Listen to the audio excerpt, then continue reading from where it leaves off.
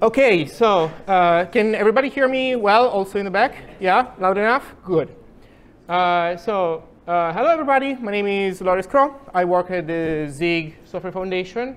I would assume that you kind of have at least a vague idea of what Zig is, since you are at a Zig meetup, or at the very least that, given the title of this presentation, like what can systems programming give to distributed systems, you probably kind of should have guessed that Zig is a systems programming language, or at least a low-level one. In this talk, I want to basically explain, I basically want to argue the point that you should be interested in systems programming or lower-level programming a little bit, even if your job is working on building networked services.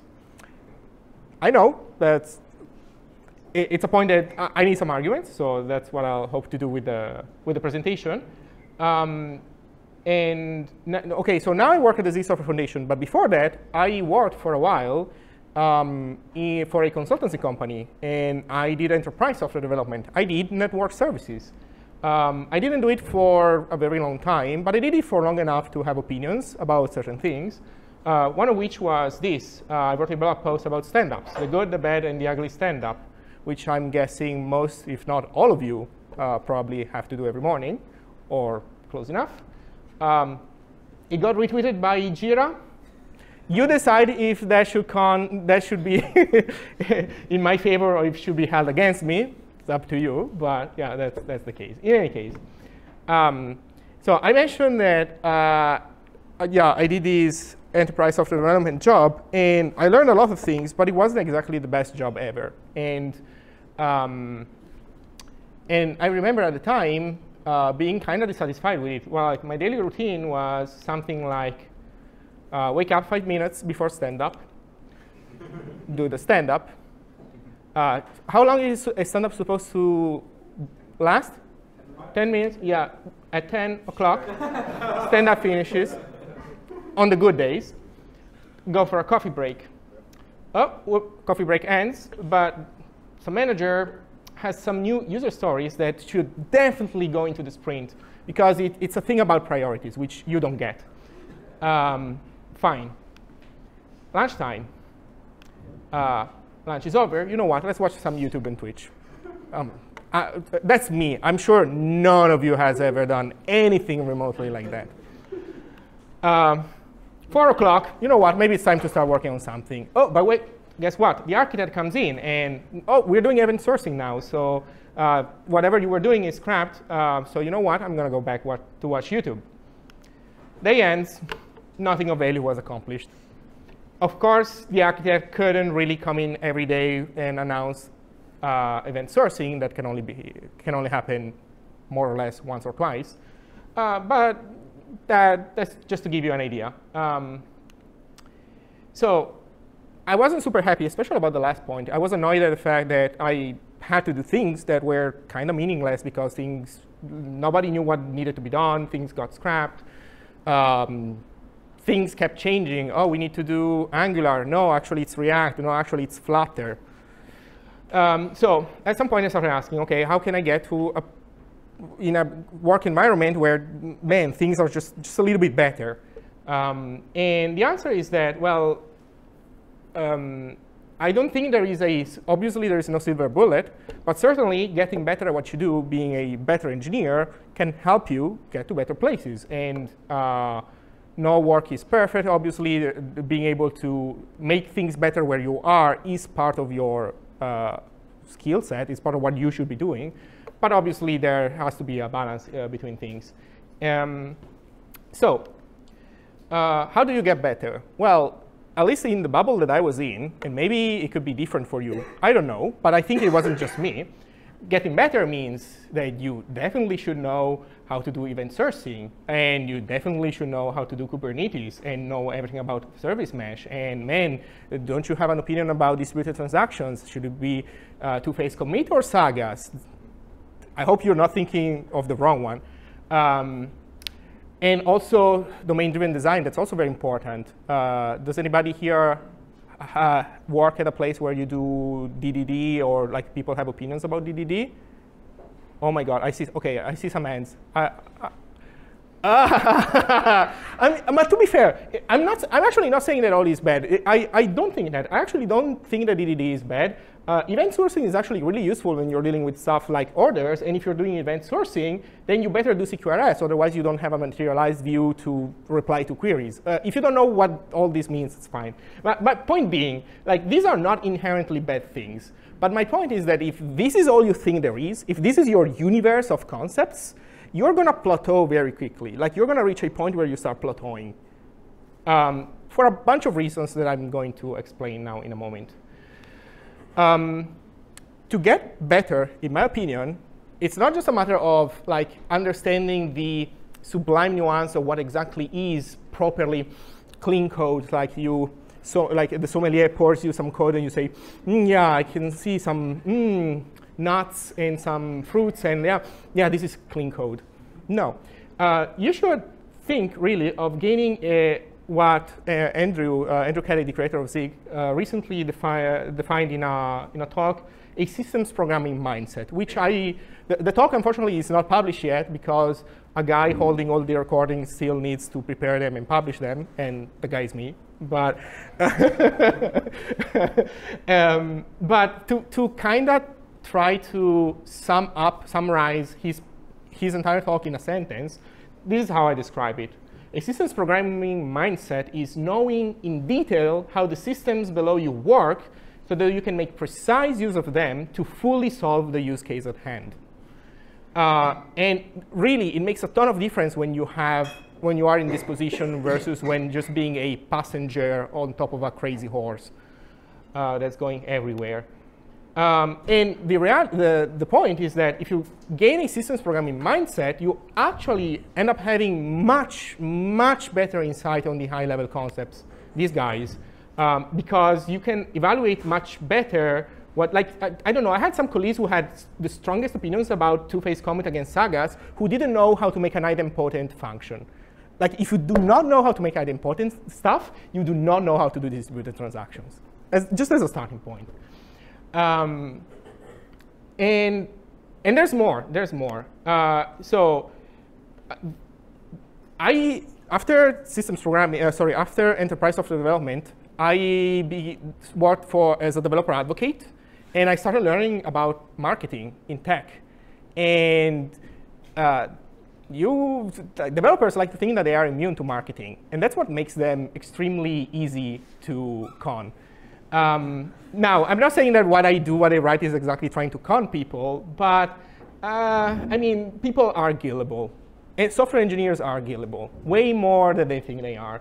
In any case, you decide how much what I'm saying is actually true or just random boasting. But if we were reading Hacker News on Monday, that's my blog post at the top of it that shows Zig to a bunch of people. Another example. Bun. Bun is a JavaScript runtime. You might have heard of it. It's like made kind of the news recently because it's pretty fast. And people find it surprisingly fast compared to other people. And according to them, if you look on their website, front page, oh my God, look at this bar chart. There are no axes, but who needs them? Bun, huge. Node.js, blah. Dino, OK, so out of curiosity, raise your hand. How many of you, has any of you tried Bun? Can you raise your hand if you tried Bun? OK, keep your hand up. Keep it up if you think, if your impression when using it was that it was really fast for real. No. OK, one hand is up. By the way, I have no opinion. I didn't try Bun. But my point is, obviously, you can have your own personal experience when you try stuff. But they're telling you this. Man, Dino, so embarrassing. But wait a minute. Oh, no, what's this? That's a talk by Dino at a conference. Let's zoom on the bar graph. Oh, shit. Dino, huge throughput. Dino, very low memory usage. Something is afoot. Who's right here?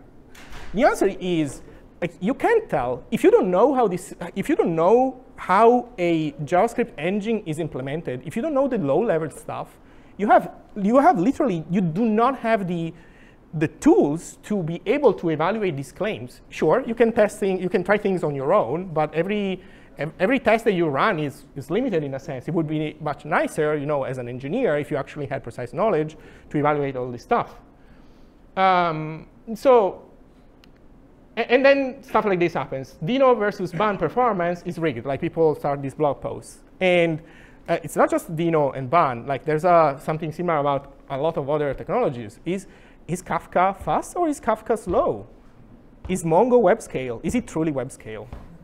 These are all interesting questions, no?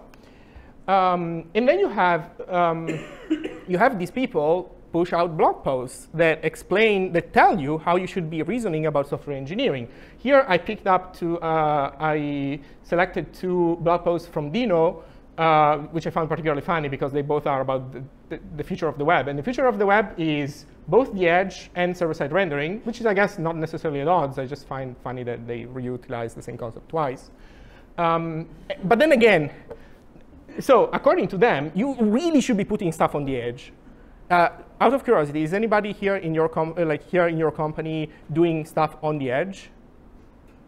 I see hands. OK.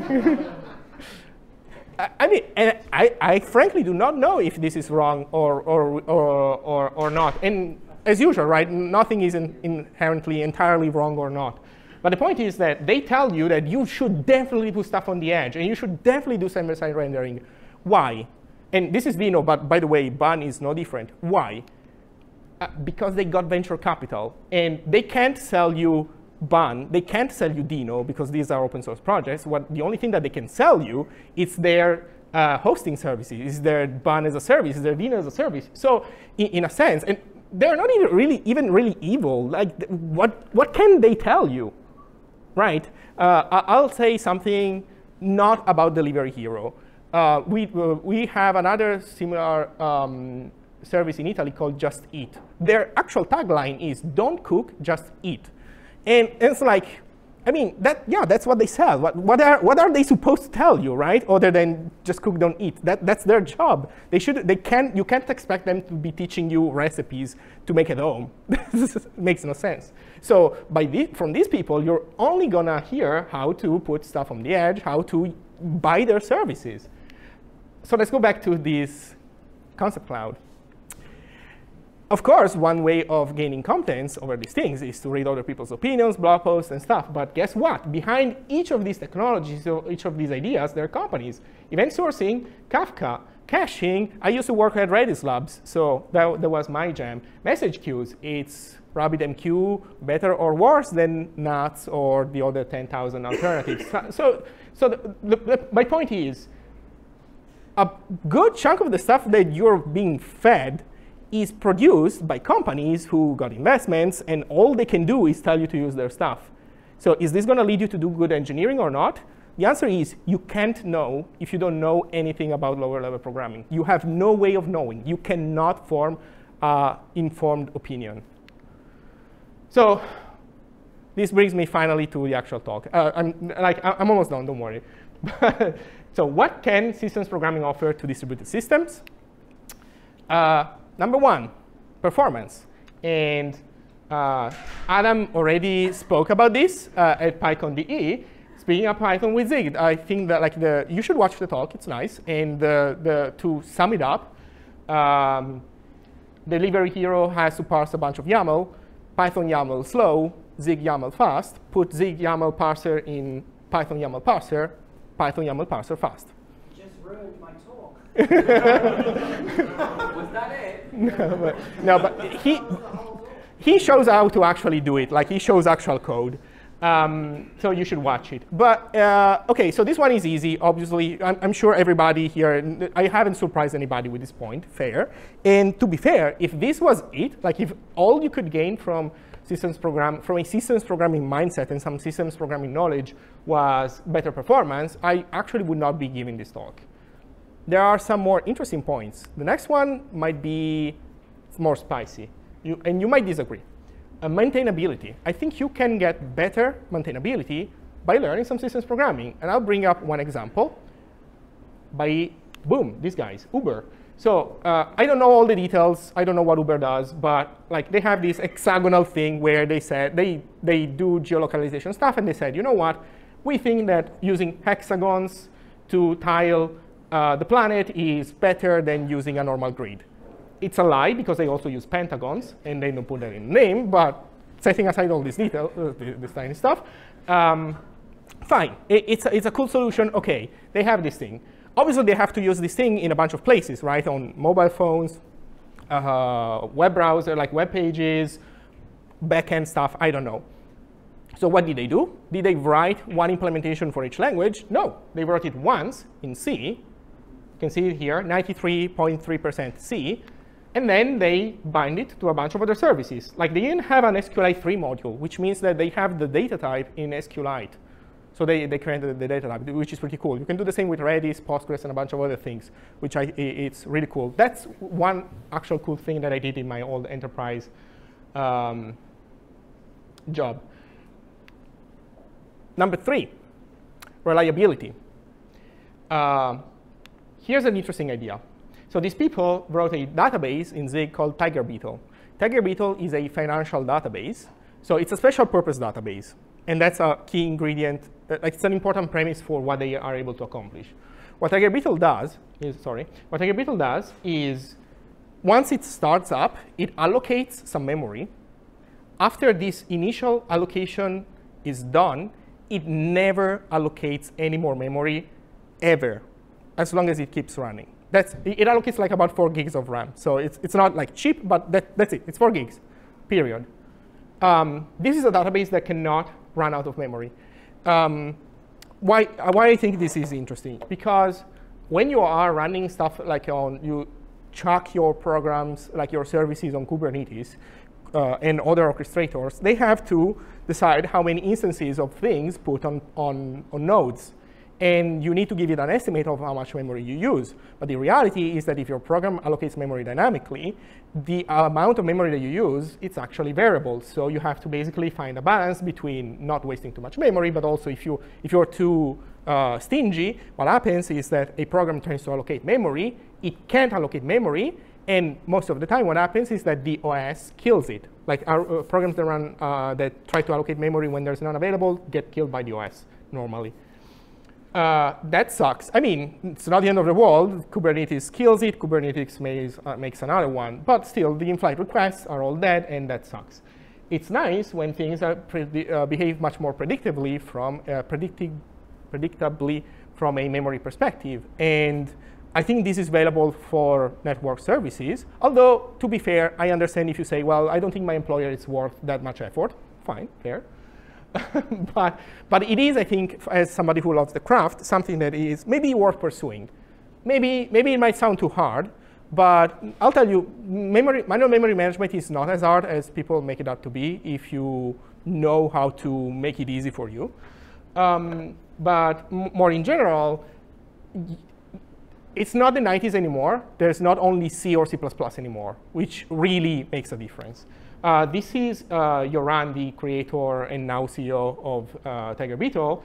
And he says, Zig is the charm. Tiger Beetle wouldn't be what it is without it. Comp time has been a game changer for us. And the shared philosophy around explicitness and memory efficiency has made everything easier. It's been working with the grain. The standard library is pleasant. I've learned so much from the community. So the point is that things are changing. The equation is slightly changing, which brings me to a fourth bonus point, freedom. If you learn a little bit of systems programming, you gain freedom from all your, when you have this dependency that you can't swap out for another one, and it's janky, but you don't know how to fix it. And that's horrible. You're basically hostage of that thing. But then you try to open it. Oh, no, it's C. I don't understand C, which is understandable. Or it's C++, and then you can throw everything away. But things are changing. Things are changing. And if you change your mindset from, oh, I'm a web dev, I'm a full stack dev, as in I'm a backend plus I can look at HTML without barfing up. If you change from that perspective to, no, I'm more than that. I'm also an engineer. I'm a full engineer, not a full stack engineer, a full engineer. You can gain some freedom, and which also can reflect in better freedom when searching for a job. Final point, which is I was kind of hinting at earlier, I also evaluated the idea of learning more about systems programming in the past. I technically am a bioinformatician from when it comes to my education in university, and I decided to learn web shit. I decided to learn how to do web stuff because it was smarter, like easier for the job. Turned out to be a good decision. And then I had to evaluate, should I also learn systems programming stuff? And like, there's a universe of disgusting stuff out there. And I said, you know what? I don't think I'll get enough. There's way too much friction. I don't think I'll get enough given the upfront cost of doing that. But the equation is changing. And it doesn't have to be Zig. Like Rust is another example. And there's also other languages that are all kind of giving you solutions so that you don't have to deal with like 40 years of accidents of history or things that maybe used to be fine in the past that are not anymore. Like these new languages are really changing the equation. And you might want to reevaluate your perception in that regard. And that's really it. Thank you.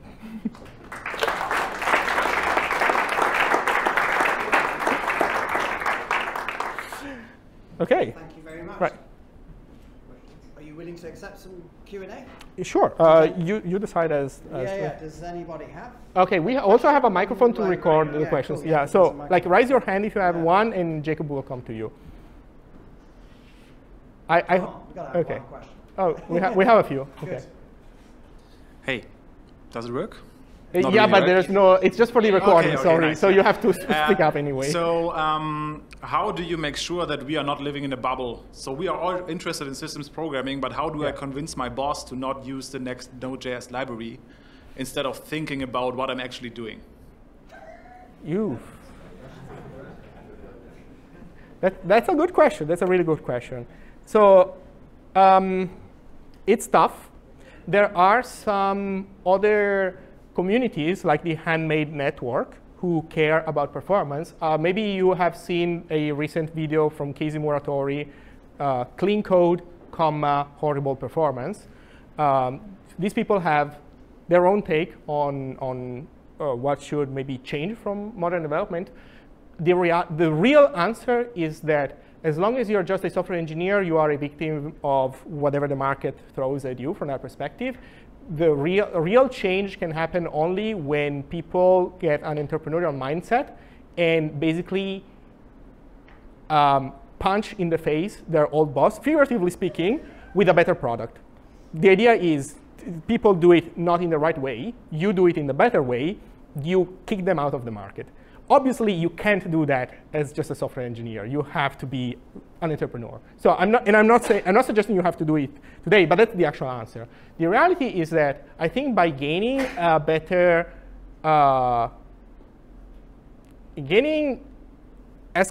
collectively better understanding of these things makes us more, maybe not immune, but at least better protected against shitty marketing, because there's a ton of shitty marketing in software engineering. I work for database companies. It's a mess. It's really a mess. And it's a slow and painful process. But I think that as long as people are interested in this stuff, things will get better over time. That's the actual answer. And also, the better you are, and the more you care about this stuff, and if you play your cards well and find a job that actually cares about doing things well, again, market forces will hopefully move us in the right direction. Maybe. OK, next question. There was one here? No. Hi. Yeah, you have to speak up. Would you recommend any book regarding system programming? That is another very good question. Yeah, where do you learn systems programming? So that's tough. So the problem with all systems programming book, in my experience, I haven't read all of them, so I'm not coming to you with like an encyclopedic understanding and knowledge of the literature. But based on what I've seen, all books have the problem that basically they mix up C-isms with actually important concepts. They cannot distinguish what is the one stupid thing that C did in the 80s, which it's a C-only thing, with things that actually have stood the test of time, like, I don't know, virtual memory or stacks that are not a C thing. They are like kind of much more universal. So old books, they suck from that perspective. New books, maybe some of the Rust literature could be nice if you like Rust. I don't like Rust because to me it's like it smells too much like C++, too much complexity. So for me that doesn't work.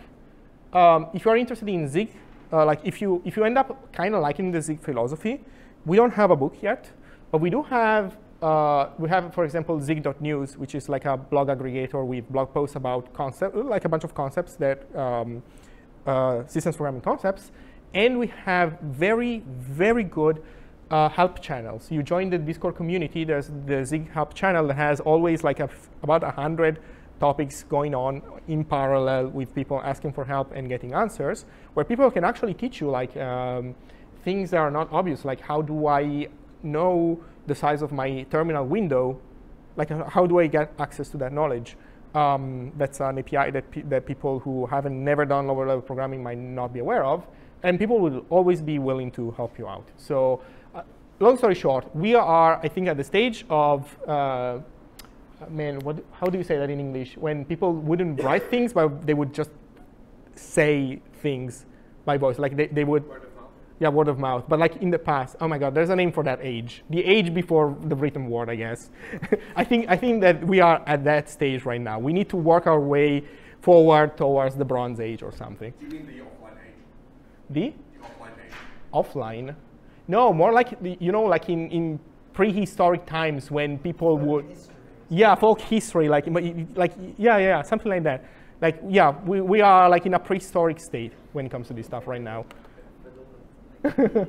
Yeah, but we are gearing up, in the Z community with like better sources of information for systems programming when it comes to Z. It just takes time. It's just a young language. I think there was maybe okay, there's one there. I think there was also one down there, maybe. Remember to speak up, please. Yeah. I don't keep it to hold this, right? Yes. Right. So if I recall correctly, you mentioned that you worked at a database company, right? I did. Right. And did it have like a clause about benchmarking, like an Oracle-like clause, you're not allowed to publish the benchmarks?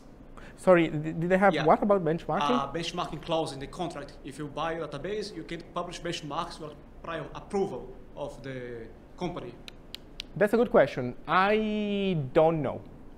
Right. So for that question, actually, I think there is like at least database companies have this proliferation of clauses against benchmarking. Yeah. Mainly led by Oracle. So do you think that they like bring this parallel back to the JavaScript runtimes? A good benchmark would be like enough to, let's say, allow the software engineers to make better decisions. So in another way, the problem is not like about having more data, but like a better benchmarks to show where each like runtime is better at. Yeah. I don't know. I think that my impression when it came to databases, and I feel like it's 100% the same also with like JavaScript runtimes, is that the target audience has no way of knowing if what you're saying is true or not. Or rather, you can torture your benchmark just enough to corroborate whatever claim you want, because you have to show high-level claims. And people in your target audience has no way. Like the funny thing is that if they were to do like more precise benchmarks of like, I don't know, showing you how many cycles they employ to do syscalls, it's not even that interesting. But just as an example, the problem is that your audience, like your average JavaScript programmer, doesn't know how to evaluate cycles, doesn't know exactly when syscalls happen and how they happen. They have a vague understanding. By the way, I'm not dissing JavaScript developers. I come from a high-level programming background, and I'm learning this stuff as I go. But the reality is that if you don't have precise knowledge over that, then any precise benchmark will be way less impactful to you than the, holy shit, look at this huge bar. that people put on the front page. So I think nothing good will come from that, no matter what happens. I think that given how the cards are laid out on the table, people will keep pushing out stupid benchmarks, and other people will keep gobbling them up happily, no matter what else happens on the sides.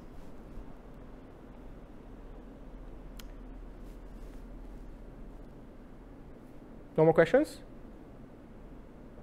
Oh, one.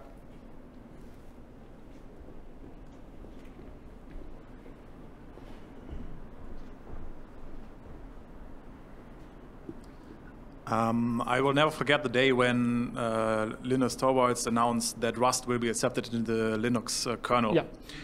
Are there any talks, or is Linus Torvalds even aware of that Zig exists, and is there a goal that this is also being accepted in the future in the Linux kernel, or are we too early already, or still? So I don't know for sure if Linus has any idea that Zig exists. He probably is vaguely aware of it. Just a random guess. I can give you another interesting example. The creator of Ruby, I think I might mispronounce this horribly, but I think it's Yukihiro Mats.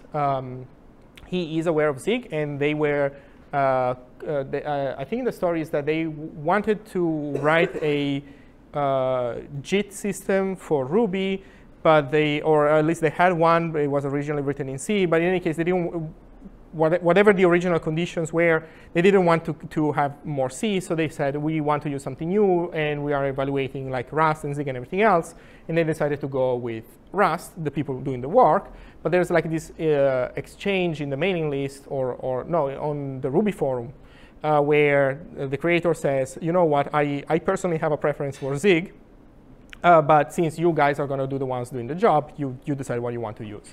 So that's a situation, for example, where somebody famous knows about Zig. OK, is there any plans from our perspective to like get Zig in the kernel or anything?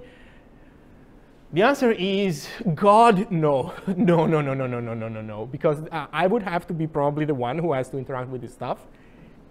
I will not do it. I'm never going to do it. And I think more in general, it's against our philosophy. I don't care. The Linux developers want Zig in there. Awesome. Have fun. They don't want it. Fine. Use whatever you like. I really do not care at all. Or rather, obviously, it's not like I would be unhappy if they chose to use Zig. But in the Zig Software Foundation, we don't have this attitude where we need to push Zig on people. Like, do whatever you want.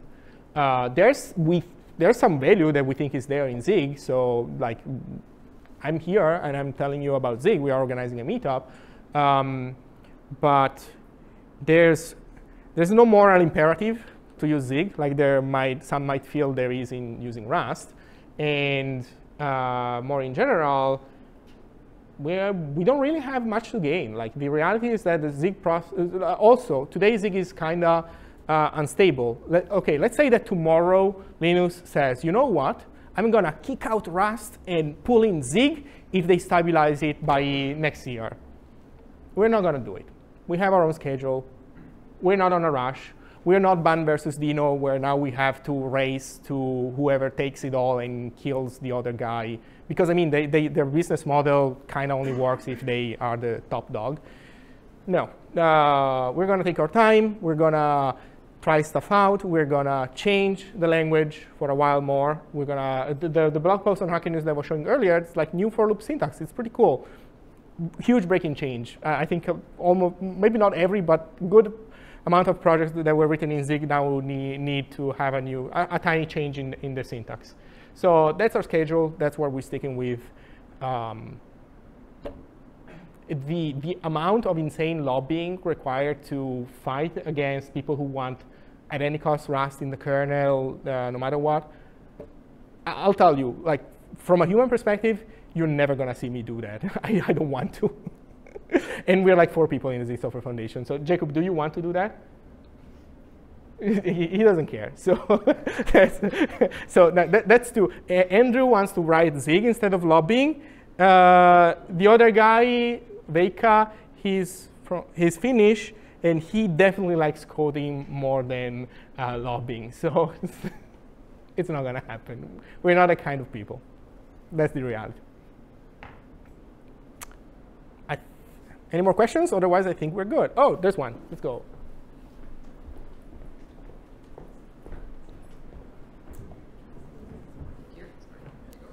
Yeah, as continuation to question to benchmarks, you mentioned some benchmarks regarding Ban versus Dena, right? Yeah. But maybe you can show some benchmarks Zig versus Rust or Zig versus other language. Do you have something like that?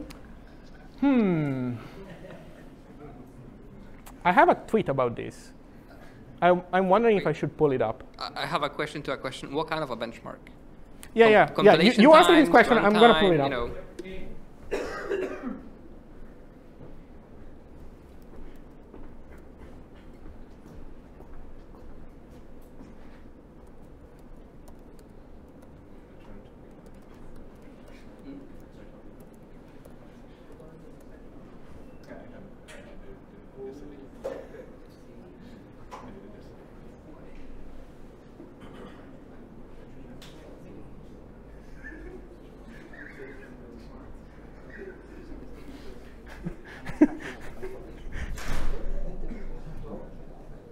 Okay, so I don't mean to sound I don't want to be too disagreeable.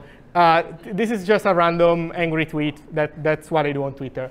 But I'll give you I think a good answer to your question. So benchmarking Rust versus Zig. Benchmarking Rust versus Zig is, for the most part, pointless, because the reality is that they are both low-level programming languages. You can make both produce almost whatever type of machine code you want. And if you care about machine code to the level where, no, actually, this type of machine code doesn't work with Rust, then you want to write assembly directly anyway. So they are very close. A optimized build of a program of the equivalent program in Rust and Zig is going to be always able to do the exact same.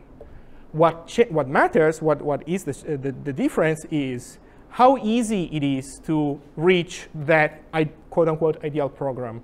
And each language has its own take. Rust, roughly speaking, has the attitude where you reach good programs by building abstractions. And these abstractions are all zero-cost abstractions where, in an optimized build, all the abstractions kind of evaporate. Like, they don't cause runtime overload. Zig has a different approach. Zig says, no, you don't build a ton of abstractions. You keep things simple, which sometimes works better, sometimes works worse. Like, you can find use cases where one language shines more than the other, depending on what you're trying to do.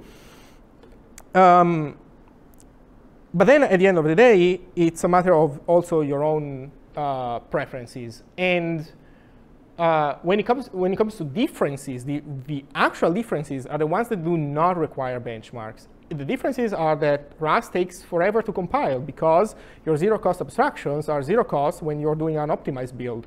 If you're doing a debug build, or more in general, the compiler has to go through a ton of code that you've wrote, or a ton of metaprogramming and stuff, which in Zig you normally wouldn't find as much. So, for example, Zig wins in terms of compiler speed. On the other hand, though, the Rust compiler, it's pretty cool. It has the borrow checker, it catches a ton of errors. We don't have that. So, long story short, the question whether you make faster executables with Rust or Zig,